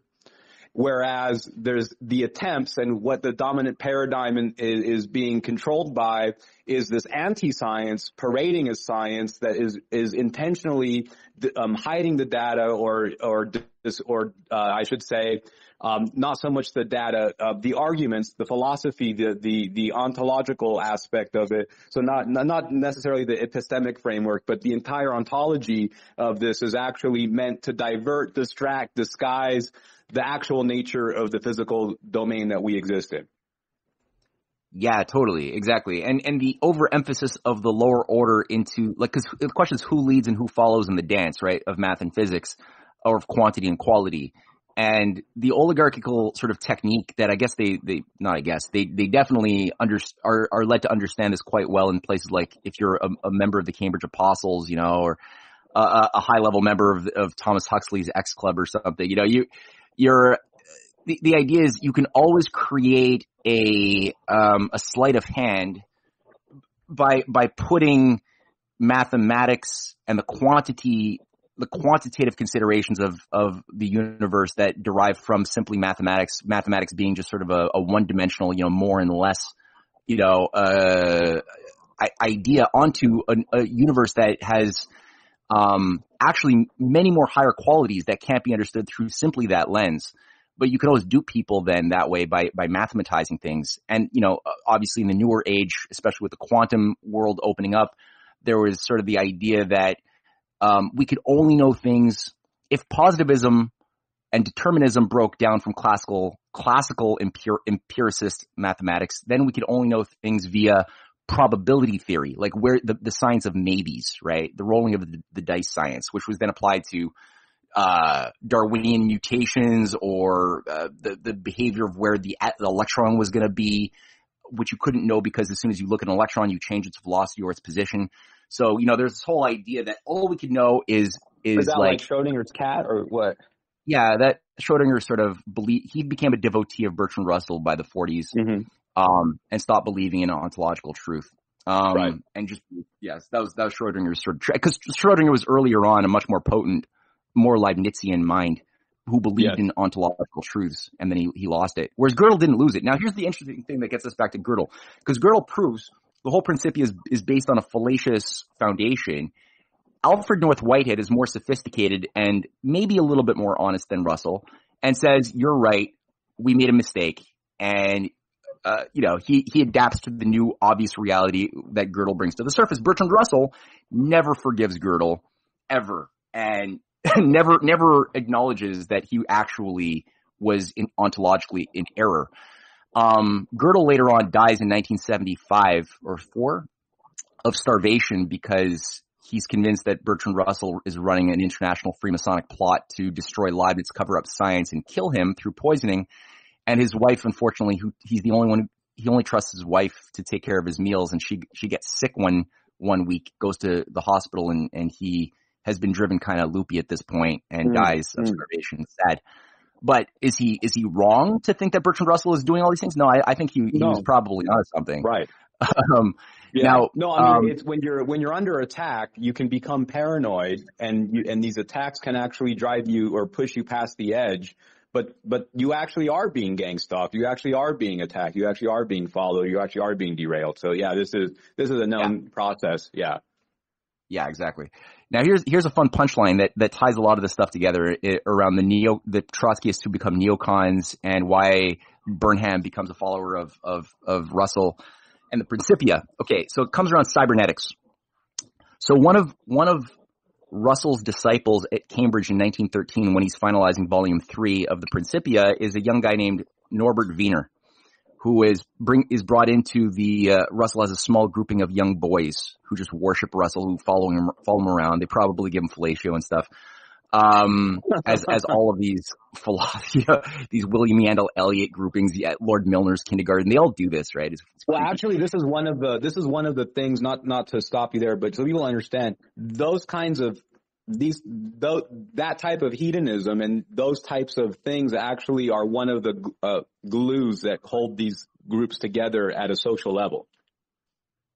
Yeah, it's like the Theban Spartan male, warrior, groupings who are all like humping each other at night and fighting at day and stuff. It's weird.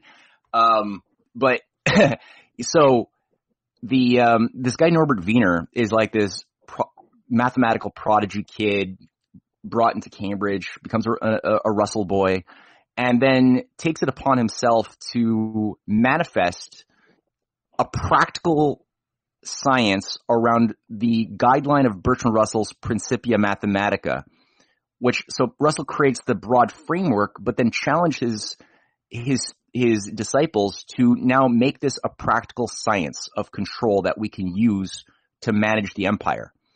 Well, and let me just say, so I can help you. I'm trying to extract something from you.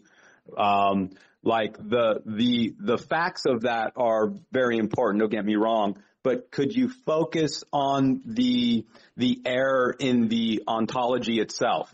Can you because we know that these people exist and different people wrote different things in different years, but in terms of the universe of ideas in the abstract, but with reference to theirs though, how would you summarize, if you would, like the ontological error? Okay, I would do it through the practical example of what Trotsky lies about regarding, because Trotsky's doing something similar to what Bertrand Russell is doing through his scientific, his attempt to impose this cage onto science, Russian science, specifically with the figure of Mendeleev. Now, people can read Mendeleev's Principles of Chemistry, and you can get it on archive.org. And I suggest reading the first 40 pages or so, just to get into the spirit of Mendeleev's self-description of his method. He's a Platonic thinker of a very high order. He's extremely Christian, and he's a scientist, these are not incompatible things. Now, Trotsky would say, or Russell would also say, that the periodic table of elements is a great example of why mathematical considerations shape qualities. By simply adding electrons around the orbits of atoms, of nucleuses, you get heavier and qualitatively different identities of elements on the periodic of Mendeleev's table. It's an example of, and they use that to demonstrate the table of elements, the periodic table, that an increase in quantity changes the quality. Okay, just to establish now referencing back. Here's the paradox. Here's the juicy paradox. When Mendeleev discovered this in like 1867, when he came upon his discovery of the harmonic ordering of the periodic, of what we call in the West periodic table, but in reality Mendeleev's table, he didn't know that electrons existed. It took still many years, something like 35 more years before people actually had an idea of the electron per se. But he discovered it anyway without this knowledge. So what was he doing? Well, we could read Mendeleev and his own writings to see how he describes what he was doing, because he doesn't lie to us. He tells us. And he's looking for the musicality shaping space-time that would have some harmony and symmetry. And he does it. And he's looking at the crystallization of different elements. He's looking at how they combine with each other. He's intersectional in his thinking. He doesn't isolate himself to one narrow, a myopic, specialization. He's a poet himself, right? He's an economist. He's actually he's studying he goes to the United States to lead the Russian delegation in 1876. He goes to Philadelphia to study the American system of political economy, leading the Russian delegation, and he comes back and is assigned by Alexander II to chair the Committee for the Protective Tariff of Russia against British free trade, and he polemicizes eloquently.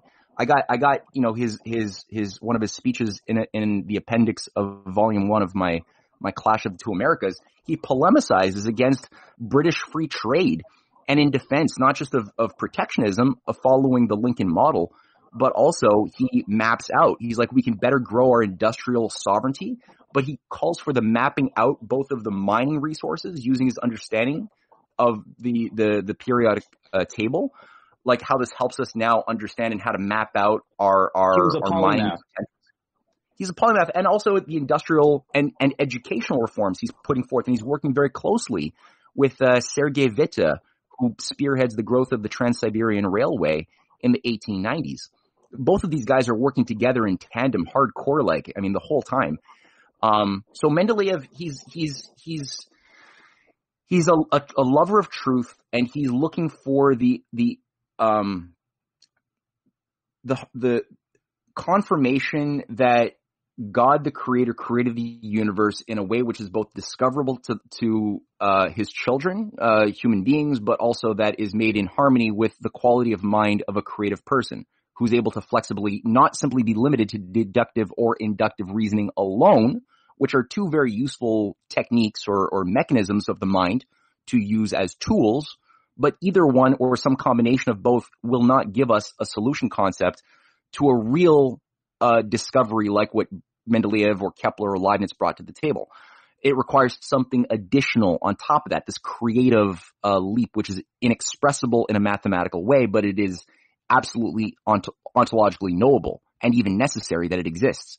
But it only exists if we have certain attributes that we cultivate in terms of, like humility, the ability to self-reflect and to not be arrogant, to self-reflect on what our mind is doing, our false assumptions, to let go of, explanatory models we were very close to, maybe emotionally, but then to discover that there's a paradox that can't be resolved with my explanatory model. That requires a lot of courage and humility to say, I'm going to tear down my model to resolve my paradox. Sorry, go on. I was saying, in terms of those kind of narratives that people develop emotional investments in terms of descriptions or explanations that are catch-alls for everything wrong in the world or whatever. And I mentioned, for example, there's anti-Semitism, there's Catholophobia, there's, whatever. There's all kinds of different, where people try to essentialize a particular religion or a particular people group or a particular thing as the underlying problem. We're actually looking at things through the lens of ontology and the epistemic framework, and how there's actually been people don't really understand that this is an imperial model, that this is a method of control that's been perfected over centuries, the British primarily, and a lot of these other matrices, a lot of these other control systems. People can go down these false corridors or these dark alleys or whatever, and they can wind up supporting all kinds of crazy things, kill them all, whatever, right? So and those things are not accidental, because they're trying to kind of produce all these different data points and ideas. And a lot of them, just like at the beginning of the show, how you were talking about how Trudeau had actually been, the Trudeau government had been given a lot of money to these media groups that actually paint Trudeau as a Chinese puppet, that these kinds of intelligence things, it can be hard for people to understand on the face of it why they would do that, right? But when you kind of understand the mysticism in the negative sense, or rather the obscurantism, and because there's so many potential activists, there's so many potential people that want to see change in the world, and they have a basically good idea about what's wrong and at the practical level. And then when they want to kind of get deeper, there's all of these kind of dark roads and boogeymen, and then, blame this person, blame this group, blame that, whatever. And we can actually deconstruct this to a battle of ideas. And there's not a particular person or a particular people that are at fault here. That these are battles of ideas, and then the elites, wherever they are globally, are invested in these. And as a matter of historical fact, it's been the British in our, reality, in our timeline or whatever, it's been the British in this reality that have been behind so much of this. Well said. Yeah. And I mean, it's the British is sort of like the British Empire is sort of like a useful, label to sort of get us closer to it, but it's really not that either, right? At the end of the day, because like, look, we were just talking about, Steve Bannon. Well, Steve Bannon is also a character who is the frontman, who was brought into something called the Dignitas Humanae Institute, which is run out of this old 800-year-old monastery in Trieste in Italy, which is designed to sort of unite the different Catholic rite around something that was promoted by Otto von Habsburg, the heir to the Habsburg Empire, who ran this thing up until his death, and before that ran the Pan-Europa movement, which itself was founded by another agent of the Habsburg Empire, Richard Coudenhove-Kalergi, who created this thing to bring about a sort of gateway to a one-world government and a eugenics religion, pseudo-religion for the elite to manage the diminishing human herd. But so the Habsburg Empire, on one hand, structurally was diminished heavily after World War I, but on another hand, the actual inner families and upper level managers of the Habsburg Empire never disappeared. They're still very active power in the power game itself, and they sort of play together with their House of Saxe-Coburg-Gotha counterparts. These oligarchs are sort of like in it together. All of the old families, some of them go back to, like in the case of the Orsini family, right? People can Wikipedia this. Renaissance thing, yeah. Oh, it goes back to the Roman Emperor Julian Claudius, right? Like, and there's several black nobility families of Italy that can directly trace their lineage back to several doges, 3 popes, and a couple Roman emperors. So you're dealing with something which is, it looks like a cat. It'll behave like a cat. A cat is shaped by the essence of catness. An oligarch is shaped by the essence of oligarchness, from the Platonic sort of language one might want to use, right? That there's this intrinsic being that shapes the behavior, kind of like a blueprint of that which is expressed in the material domain. Now, with human beings, an oligarch can change. I've seen examples of oligarchs who broke profile, because we have free will ultimately. And they're not given many chances. Culturally, they're born into very solid, rigid cultural matrices that have techniques almost to a science of grooming and corrupting the human heart and mind together in order to create somebody who will be a witting agent to advance this parasitical system into the future, right? They think transgenerationally, obviously. They think in legacy terms, which in some ways gives them more morality than your average, plebe who's like walking around thinking about their day-to-day existence and not thinking about their kids' lives in a weird way. Well, it gives them more structure. It gives them more structure and order, which are necessary for morality, but they're not more moral. I mean, they have none of the love. Morality. Yeah. Well, they're missing love. Where there should be love, agapic love. There's actually hate. So filling that space, right? Yeah. Well, and then the whole machine works differently. Well organized. It's a full-time job to be evil. It's a lot of work to be evil.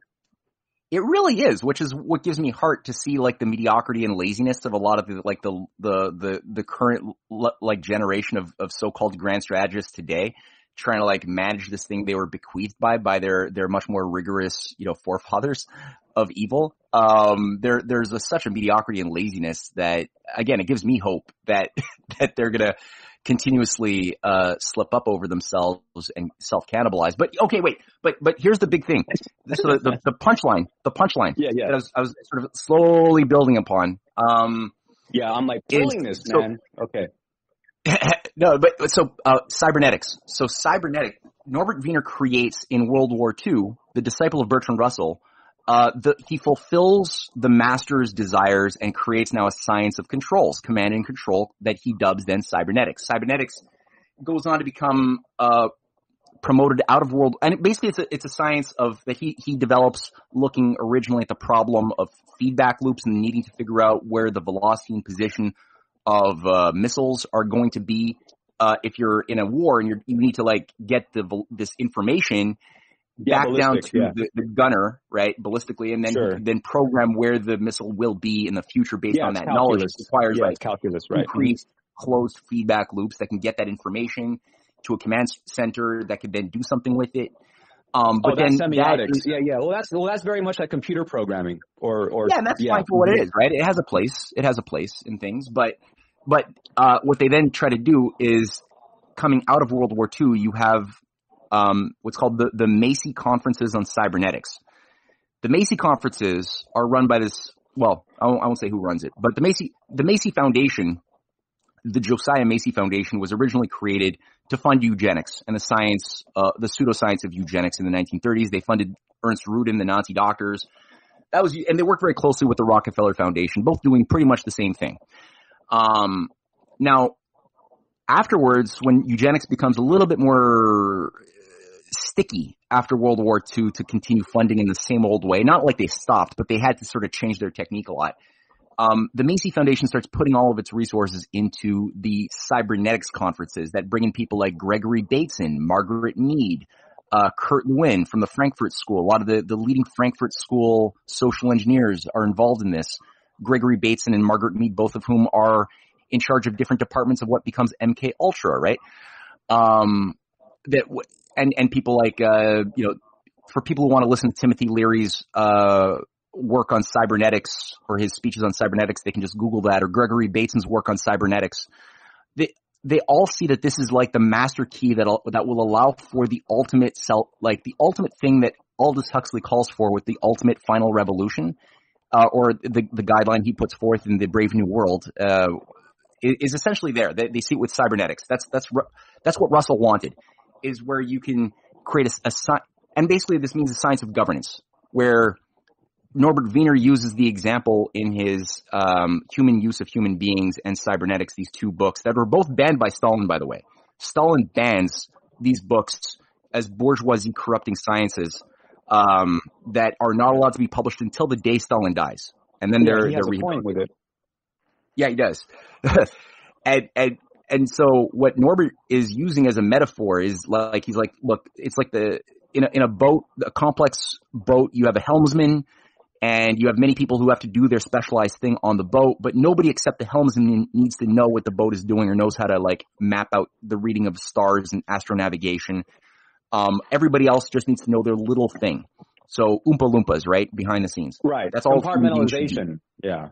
Yeah. So that's all it really is. It's the way to justify radicalizing the compartmentalization of systems, which begins with NATO, is immediately brought online in 1945 and very quickly is reorganized to follow cybernetic standards of controls with hyper-bureaucratized departments that are not allowed to know what their neighboring departments are fully doing, and it's only a small managerial class who are in the nerve center as helmsmen who are allowed to see what the whole system is doing. The OECD under this guy, Alexander King, who's formerly the science directorate of the British Empire, Sir Alexander King, is then brought in to overhaul the OECD under cybernetics management as well, starting in 1951. And he does it. This is the guy who later on goes on to work with Pierre-Elliott Trudeau and the whole nest of Fabians in Canada, who then create the Club of Rome, right? So he works with Aurelio Pichet in 1968 to create the Club of Rome that's brought into the World Economic Forum very quickly, to justify the idea that we could treat all systems of human economies or nature as computer binary mathematical systems and thus be controlled by a small programming class in an executive grouping. So that's Alexander King. So OECD, NATO, the former Trotskyist Albert Wohlstetter, who becomes a leading controller of the Rand Corporation, brings in cybernetics as the core Bible philosophy of Rand Corps that then shapes everything from economic, military, cultural policy to Vietnam War, Korean War, everything around the idea of using computer models around probability outcomes to justify actual real world policy. Right, that is which then is how we got to the pandemic and how we got to the whole thing with the Imperial model that we had in the UK about how many people are going to die from COVID and how that justified the policies of the lockdown and et cetera. Yeah, exactly. And this is what Khrushchev immediately brings in. He rehabilitates cybernetics. He also rehabilitates a whole bunch of Trotskyists and starts the de-Stalinization project in Russia to start basically saying that, like everything that people think of as being like why Stalin is evil today, in terms of the Moscow trials that were just done to destroy his enemies, but never had any evidence that the Trotskyists ever actually had a plenty of evidence. plan with the Nazis. No, they had plenty of evidence. We're talking about the 1938 trials. Yeah. Yeah, you and I know that, and Grover Furr's done good work to bring a lot of this stuff that's been declassified from the KGB archives to the surface. But a lot of people who are just, they're into the mainstream stuff, they read Annie Applebaum and stuff from the New York Times, and that's what they are led to believe. But I mean, the reality is that this Khrushchev secret speech that started the de-Stalinization thing and rewrote Soviet textbooks about how Stalin was actually this evil agency and started promoting, all of this stuff. It was, I at this point convinced that he was that Khrushchev was a closet Trotskyist. But he then goes on and rehabilitates Mao makes cybernetics. the same accusation, Matt, by the way. Mao saw the same thing and made the same accusation. Sorry, go ahead. Did he really? I want to see that. That's fascinating. Yeah. Mm-hmm. I really want to see that. Cool. Okay, that's so interesting. So anyway, then Khrushchev, he gives a 1960 speech to the Politburo describing how cybernetics is going to be the master key that he wants to bring into every department of the Soviet bureaucracy and to shape foreign policy, domestic policy, everything. And he gives this whole ejaculatory speech on cybernetics, which is disgusting. And I think that's part of why Brezhnev finally was able to organize something to push back against him. But it was still too rigid. Like the cybernetics cultists became increasingly influential both within the United States through these think tanks, even though Kennedy tried pushing back against them, but it also became very influential in Russia during the Cold War. And this guy Bertrand Russell is just everywhere, this guy is organizing the Pugwash Conference around the same period after the Soviets developed the nuclear bomb, and he's organizing in Quebec with the Soviet diplomats, also through the International Institute for Applied Systems Analysis, another think tank from Austria that has a huge amount of influence in Moscow during this time. He's creating a new sort of agreement around which industrial and technological progress is going to be de-emphasized in favor of a parity system of mathematical balance of terror, where every new innovation on the one side will always have to be met by some innovation on the other side of the Iron Curtain, in order to create sort of a parity of mathematical balance around which the British are able to then use the insanity, the bipolar insanity of the Cold War to reconquer and take control using their fifth columnists of things like the United States, of Europe, and this is where you have everything is justified. Every act of evil becomes a good in terms of the utilization of Nazi stay-behinds, Italian fascist stay-behinds under Operation Gladio. That's a part of the NATO, a secret army operation run by Nazis that occurs under the umbrella of NATO that runs terrorist cells all across the world, from the Red Brigades. Huh? No, I was going to say it would be Leon Trotsky in works like Results and Prospects that actually called for the United States of Europe. Dude, Leon, I'm taking note of what you're saying right now, but between Mao calling out Khrushchev as Trotskyist, now what you're saying about Trotsky actually calling for the United States of Europe, that falls in exactly with the Pan-Europa Coudenhove-Kalergi idea, because Coudenhove-Kalergi is the actual godfather of the European Union with the idea of a United States of Europe. Yeah. Right. That Churchill and Oswald Mosley become devotees of as well and advocates of. And we already established the Mosley-Trotsky connection, so yes, it's all very clear. Fantastic stuff, man. And Trotsky openly called for that too. I'm love to get that. Please send me. I'm going to write to you to bug you to send me that bug me about Trotsky. that. Yeah, I have it here. Yeah, it's on my fingertips. We're right here. Okay, so good. Fantastic. So that's it, man. I mean, at the end of the day, that's their thing. Is they did this in terms of Pierre-Elliott Trudeau, right? Who was a student, kind of like the way Norbert Wiener was one of Russell's boys in Cambridge. Pierre-Elliott Trudeau and Kissinger were both boys of William Yandell Elliott, the Rhodes Scholar in Harvard, as was Zbigniew Brzezinski, as was Samuel P. Huntington a little bit later. And Pierre-Elliott Trudeau gives a speech in Ontario in 1969 at a Liberal convention, saying that cybernetics is the command and control, the key to solving all of the world's problems for his, what he calls his just society reforms. This is what oversees the technocratic revolution in Quebec in 1960-61. Otherwise, Quebecois are told that it was the quiet revolution. It was actually a technocratic overhaul of Quebec that was later replicated on the federal level in 1970, 71, 72. It's what oversaw the martial law, right? We had tanks running on the streets of Montreal, and we go through this in our video, the new documentary, how this cybernetics branch, this grouping in Ottawa around Pierre Elliott Trudeau were organizing the special operations division of the RCMP that controlled, just like Gladio operations in Europe, controlled the Maoist Leninist terrorist groups of the Red Brigades operating in Italy and France, the Years of Lead, launching terrorist like bombs in public squares and malls and schools, right, and killing targeted people. The same thing was happening in Quebec with the Front de Libération de Québec. The same thing was happening in the United States with the Weather Underground, nominally Maoist, Leninist, anti-imperialist, in reality totally handled by the FBI and special intelligence agencies to justify a climate of terror to keep the population both afraid and in the embrace of their protective captured governments that would then give them the kidnapping of Patty Hearst. You had the Symbionese Liberation Army. You had Venceremos. Everywhere, right? And right. Jesuits play a weird role in this stuff too, but that's a side note. Now, in the case of Quebec, we had martial law, the first Emergency Measures Act that was used in 1970, the murder of the deputy premier, Pierre Laporte, who was probably one of the last real Christian, humanist leaders in government at the time of that happened, who was resisting some of this overhaul, the Darwinian infusions into our school system.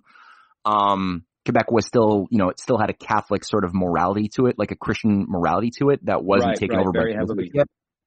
So they were still, one of the biggest opposition to eugenics reforms was throughout the Cold War, the organized Catholic movements that would deploy activists into Kentucky, into Illinois, into Alberta. It was really well organized around the idea that eugenics is Satan and we have to stop it everywhere we see it. Unfortunately, that's a far cry from the current Catholic Church under the Jesuit takeover, but still, it was there. Very, very problematic. Yeah. Well, let me say, so previously we were talking about how, for example, we could look at a car accident and we could get all this data and information about it, all this linear information about velocity, rate of speed, every piece of data about every nut and bolt inside of the car and the rate of the speed, the angle of the collision, stuff like that, right? And that's a totally different question from why did the guy run over the girl, right? Oh, they were in a bizarre love triangle and, blah, blah, blah, blah, blah. Okay. So one is basically, we live in a world of ideas and we live in a world driven by us human beings as moral, ethical beings, right?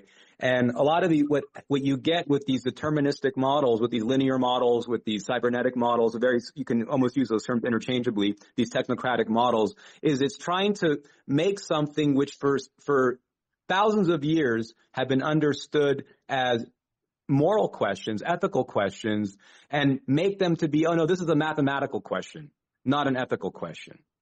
And by doing that kind of switch from how versus why, or to do that kind of switch from, what should we be doing, not what some model says is inevitably going to happen, but what ought we be doing, is meant to remove human agency, an agency that's endowed by the Creator that was given to us, that we have as a faculty, nous, etc., and instead make these into formulas which you cannot argue that 2 + 2 is 4, and you cannot argue that you have to lock down for 2 weeks or take the jab. Well said. Yeah, exactly. Yeah, you get people like nodding their head on one point of linear truth, and then all of a sudden you impose that same logic onto something that is incommensurable. The type of logic used for the 2 + 2 = 4 is incommensurable to human beings, why are human beings not monkeys? Like mathematically, one might say, well, we weigh a similar weights, we have similar atomic structure, similar DNA. 98% the same genes or whatever. Yeah. All this stuff. Yeah. So you're like, well, we're mathematically equivalent, identical to monkeys. But then it's like, well, but what's separating us? What is it just like that we have a slightly bigger frontal cortex? Is that the only thing that differentiates us? And if monkeys is it just a quantitative difference? Yeah, like is it just that or no? I mean, it's something that is metaphysical. It's this question of free will, of conscience, of the ability to conceptualize that which is not using an educated imagination, which can see into the past that I didn't personally experience or into the future, after which I might even be dead, but I could still imagine futures that are better or worse. And then the question becomes, as far as animating my decision making, is, well, what do I want to devote my time and energy to? What do I value within the context of the small period of time I'm allotted that allows me to judge what is probable or what is possible and what is necessary, right? Those are the two standards that we can really use. And there aren't really more when thinking about the future, is like, well, what are possible futures and also what are necessary futures? And sometimes what is possible is not necessary. Like, I can possibly shut down the carbon economy of the world. Is it necessary? Well, if I believe that human beings are just monkeys that cannot discover anything qualitatively new, but just extract limited resources in a world of diminishing returns like other animals do, then maybe I would have to say it's necessary that we reduce we reduce the human population to better conform to the limits of nature that are imposed upon us. Maybe that would be the case. But if I think that, well, human beings are actually these beautiful beings made in the image of God with an immortal soul that can self-reflect and act with conscience to discover and love truth and love ourselves and love God and creation and discover creation by leaping over the limits to growth when we're creative in that specific kind of way, then more babies means more problem solvers, because the world is always going to have problems. Better than one. Yeah, and exactly. And so every baby becomes a blessing, and having more people is a good thing, because you're like, okay, that's more artists, more geniuses, more ideas that can be generated willfully by these beautiful monads made in the image of God. And so babies are no longer pollution, like the materialists would have us believe. And each human being is capable, and we're unique. Each human being is capable of providing geometrically more than they consume. Totally. Yeah. I mean, and you can't even imagine, like, because people would say, like, oh, the world pre Ben Franklin's discovery of electricity and post his discovery still used like money. There was still money in circulation. So did it just create more ability to make money happen, or what? But it's like, no, the quality of the world in which the money was circulating post discovery of electricity and its application in the productive process was a qualitatively different world. But looking at the money by itself would not give you insight into the qualitative transformation that occurred in physical space-time, mental physical space-time of reality. The buying power of money was different. What it could do, the role it did as far as supporting like human beings was incommensurably different. Qualitatively different. Yeah, we could live longer, higher quality lives, have more of us with more access to our mental powers after the occurrence, number one, and then the application of those discoveries. And this is something that the Club of Rome freaks around Alexander King have always been trying to undermine and destroy from within by putting mathematical binary computing systems onto the mapping of everything in the world, from both like ecologies, but also the whole universe. They've been, and Bertrand Russell had said early on, and in innumerable locations, as had Norbert Wiener, that the only law of the universe that is constant is the second law of thermodynamics, entropy. And they both speak so highly throughout so many of their writings of the belief in the immutability of entropy as something we all must assume to be absolutely true, the way that Clausius formulated this for the Royal Society back in 1865. Again, Royal Society, right? All the most garbage ideas come out of the British. Yeah. But what is entropy? It's just this idea that the universe is a closed system, the whole universe, right? Not that we've ever seen anything more than a tiny little sliver of the universe that we were created into. But now these arrogant freaks go and take some mechanical attribute of a heat engine or a fire, which has a limited amount of fuel that will always use more fuel than it creates, thus always moving towards some form of heat death. And then they extrapolate that onto the entirety of the universe in space and in time. Thus, and that's where you get the second law of thermodynamics from. Exactly. Yeah. Exactly. It's just the idea of death being the ultimate principle controlling the behavior teleologically of the universe towards an ultimate big blah of coldness in the future where nothing will be anymore, and before which there was nothing. Like all things came out of this empty void of nothingness 13.7 billion years ago, as if that were even discoverable, but it's not. Right. No, it's so ridiculous. It's an entropy death cult. Matt Ehret, Canadian Patriot Review, American Vagabond you're working with now, putting out documentaries. Are you still doing anything with Strategic Culture Foundation? What's going on? Unfortunately, the Canadian government, whatever that is, went and sanctioned the Strategic Culture Foundations. So they followed so you got the nasty letter too. All right. No, well, we didn't get openly threatened the way you did, so I didn't get like a 300. If I keep writing for them, I'm going to go to jail or get a $300,000 fine or something. I didn't get that, but I was like, no, just being on the list, the sanction list itself, and I'm already on the State Department watch list. I was like, I don't need more headaches in my life, so I just was like, let's just pull back from that for a while. I love Strategic Culture, but yeah, we're not going to be in the same place. The thing about, because we just got about 2 minutes left, and I think when people are hearing what you're talking about, and what people need to understand, okay, is that folks like Matt and my colleagues, we are openly persecuted researchers. Okay, so this is not like, we got 3 strikes on YouTube. Our governments, are, I wouldn't say they're after us, but they are definitely suppressing our work. They're definitely trying to put the chill on what we're doing, and they've got all their eyes and ears out, and they're not happy with you, man. So congratulations for earning their ire. We've been talking with my colleague and friend for a number of years now, Matt Ehret. Matt, it's been my pleasure to have you on. Any final thoughts as we say goodbye?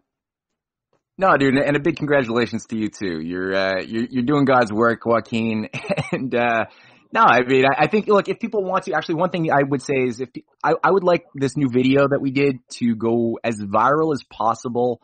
So I need help. If people are able to just watch the video, watch it again, share it with friends, and really just help amplify it however you can on social media or anything else, do watch parties, and discuss some of the content of, I mean, we're bringing a lot into that discussion about did China interfere in the Canadian elections? Well, why did Nazis take over control of the world after World War II, right? Right. So have a conversation, help me spread it, and yeah, thank you, Joaquin. I always love these platforms and chatting with you, brother. It's been my pleasure. Matt Ehret, speaking with you again. I hope to have you on again soon. Thanks so much for being with us, Matt. Take care. Bye. So we've been talking to Matt, and that is our show for today, folks. XF live stream. Sometimes gets heavy, sometimes it's easy. We have tons of ideas. This is going to go up on the drive. So there was a lot of information in there, a lot of names, dates, concepts, ideas. The cool thing is that on the drive, you can go get it. You can fish it out. Also, though, he talks and writes about this stuff all over his own materials. He's got a number of documentaries out. He writes on this regularly. I'm going to share, so we shared the video. We're going to share it again. There's also a couple of Telegram channels that, you can talk to people in his circle and people he works with. Also, his wife does a lot of good, material as well. She's writing a lot of good stuff, great research, many discoveries, being exposed. A lot of discoveries have been made and they're being suppressed. And that's a very important thing to understand that Even though we can make new discoveries, there are many discoveries that are already known, and they've been known for hundreds of years, and they're being suppressed because the truth is that the direction that science was clearly going in the 14, 15, 1600s was showing that the reality of God. And of course, this can be distilled through a cultural lens around the world. It's understood different ways. But the main idea that we live in a God-created realm, that this is intentional, that there are no accidents of this type on the scale, and that we are all here for a reason, has been used by the elites. They've been suppressing that so that you have this kind of ongoing state of nihilism, of despair, of you're going to get the sort of this, you've heard it maybe even from RFK Jr. talking about Camus, and he's actually celebrating Sisyphean nihilism of just, rolling the hill up over and over and over again. And rather than that, we aren't just finding meaning in meaninglessness, okay? We are showing that the meaning is there. It is overarching, that we are born from meaning. We're not trying to create meaning, but the primary meaning, the primary mover in this universe is what gave life to all of this. And that is the main thing that they are trying to suppress, so that you are disempowered, so that you are dependent, you are depressed, you are demoralized. And when they have you in that condition psychologically, they can suggest and enforce all kinds of things that describes much of the problem that we see in the world today. And those things that we're trying to get out there are probably chiefly the reason that we're being so heavily targeted and censored and repressed by the governments, from whom we still have our passports, I'm going to say. But no, I am an American. I'm proud enough of that fact. I'm not very proud of a lot of things that have been done in my country's name, and I don't live in the United States. But I will say that I still have hope, and I have, I think, reasonable hope. I'm seeing people wake up every day. I'm seeing change happening at the local level, and it's small, and then all of a sudden. So I want you guys never to forget that. It's been my pleasure to be with you today, XF live stream. We'll be with you again Monday, 1 o'clock, Rome, Belgrade time. Same bat time, same bat channel. Peace. I'm out.